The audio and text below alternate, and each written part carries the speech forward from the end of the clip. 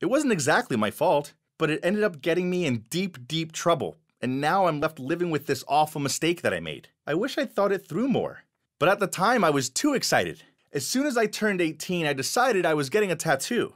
I'd always wanted one, but legally, I couldn't get one before then without my parents giving me permission, and there was no way my parents would let me do that. So as soon as my 18th birthday came around, I walked into a tattoo parlor in town and presented them with a drawing of a phoenix I'd seen online that I thought would look perfect on my arm. The guy who was going to be doing it for me was super cool. He was covered in tattoos and piercings, and he was pretty enthusiastic about my phoenix design. He changed it up a bit, and then when he showed me the final sketch, I was like, yes, let's do this. You're probably wondering, why a phoenix? Well, I've always been a little bit of a dork, and I absolutely love Greek mythology. Phoenixes are a big deal in mythology, and I thought it would be so awesome to get one on my body.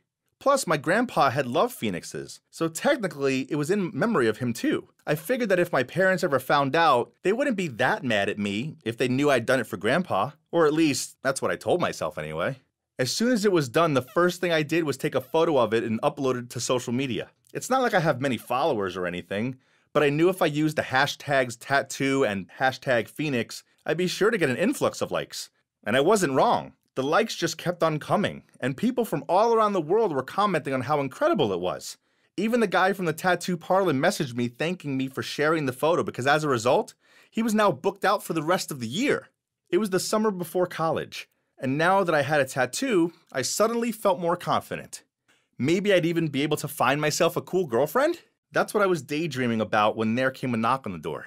I wasn't expecting anyone, so I slowly made my way there. I peeked through the peephole and standing there were 2 cops. I opened the door and nervously smiled. What was going on, I thought? I was not prepared for what happened next. The cops asked me to come down to the station with them, but they wouldn't even offer an explanation. They handcuffed me and put me in the back of their car, and even when I tried to protest, they asked me to keep quiet and said the chief officer would explain everything. I felt like I had been suddenly transported into one of my video games. What on earth had I done? When we reached the station, they took off my handcuffs and escorted me to a little room. Inside was the chief officer, and he asked me to take a seat. I was so nervous I was visibly sweating, and I could feel my hands beginning to shake. He asked to see my tattoo, and then I was seriously confused. He could tell I was puzzled, and then he went on to explain.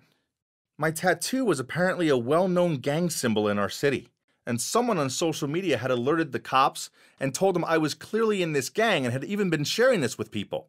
I could feel my face going bright red.